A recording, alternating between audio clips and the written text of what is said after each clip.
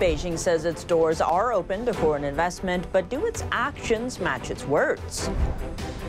A video gone viral over the weekend, a Chinese national seen trying to break into the residence of the Chinese Communist Party's top leader during Beijing's most important political meetings of the year. A TikTok bill is headed for a House vote later this week, and President Biden said he'll pass it if Congress does. But former President Trump says he's against the move.